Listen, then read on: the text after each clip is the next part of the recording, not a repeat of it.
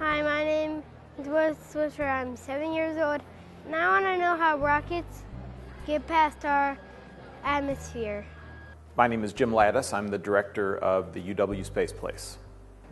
Rockets that are launching things into space, satellites, let's say, into space, or space probes to go off somewhere else in the solar system, do have to get past the Earth's atmosphere, but they don't have any trouble doing it, really. The atmosphere is the biggest problem.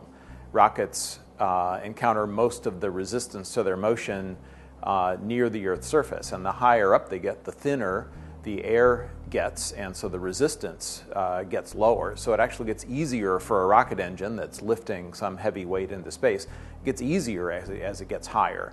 There is something that you commonly see, though, that tells you that there's a lot of work going on closer to the Earth's surface than higher up, and that is that as a rocket typically burns up its fuel, it's the fuel that's actually propelling the rocket away from the Earth, and it burns up the fuel, so more and more, basically the gas tank gets emptier and emptier. Usually there are two tanks, and they're both largely empty by the time you would get high above the Earth's surface.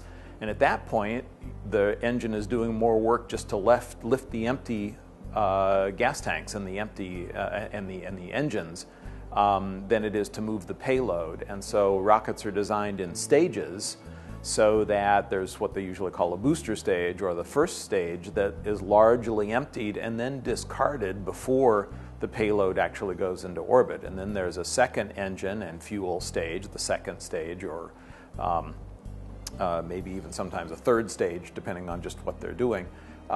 So it gets a little bit complicated in part because of all the work that the rocket engine has to do near the Earth's surface, but it actually gets easier as they get higher rather than harder.